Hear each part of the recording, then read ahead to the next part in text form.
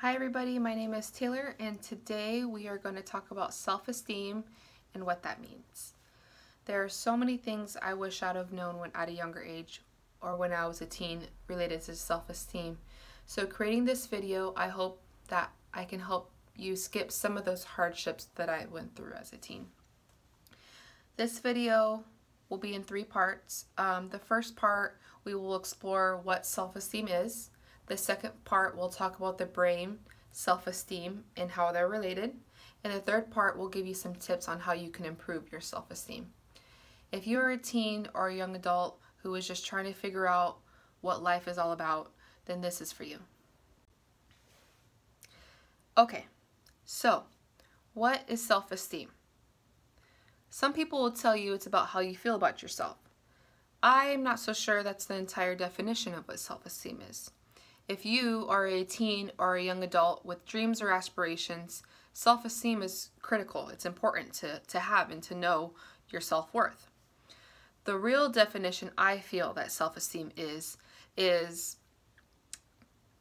what you choose to accept based on your inner thoughts and voices of others. Okay? Inner thoughts are those voices you hear in your head.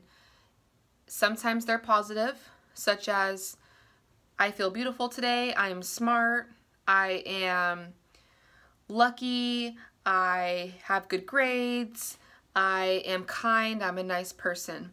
Sometimes the thoughts can be negative, such as, I feel stupid, I feel worthless, I feel that nobody loves me or cares about me. You want to know an exciting secret that you may not have realized before? Is that only you have the power of your own thoughts. Every time you have a negative thought, you have the power to change it or to reject it and create a positive one, counteracting that. Typically, or more often than not, people depend on voices from others for their self-esteem. For example, people tend to reach for other people's opinions on themselves or how they think they might be for reassurance or acceptance from others. I'll give you an example. One person might not feel beautiful unless their significant other or a friend said, "You're beautiful today." One might not feel that they're smart because their teacher or friend didn't say they were smart that day. Or maybe the opposite. You might think you're funny because your peers said you were funny. One thing to always remember is that your outside factors always change. People change. One day your friend can say you don't look very pretty, and the other day they can say you look pretty. So you can't always rely on what other people feel about you or think of you to set your self-esteem and how you feel you are worth. Those with great self-esteem can always fall back on those positive inner thoughts when negative thoughts are trying to enter their mind. I'll tell you this, you can't control the outside. You can't control what people are going to think and say about you. Only you have the power to control your inner thoughts. What are some voices from others that might affect you? Parents, teachers, friends, family, more than often social media. And just remember, you are in charge and can overpower any negative thoughts with positive ones.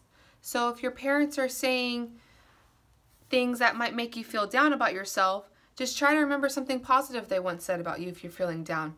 If your teachers are kind of giving you a hard time and you don't feel that you're confident in school, remember that one time when you got a really good grade or you did really well and your teachers gave you a praise for that.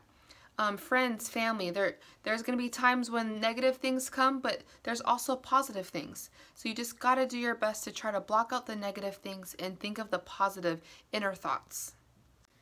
Okay, I'm going to give you a quick scenario. Tanya and Jill walk out of their class and didn't do so well on their test. Kim comes by and says, "You guys are stupid." Tanya handles it by walking away with their head down, remembering her brother called her stupid last week. Someone else called her stupid on social media. Her mom grounded her for having a failing grade.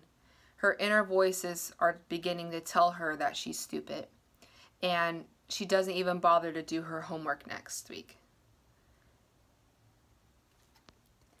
Jill, on the other hand, immediately rejects the negative comment, tells herself that it's not true, tells herself that she is smart and will do better next time, and gets encouragements from her friends and her peers, and works harder on her homework to get a better grade the next time around.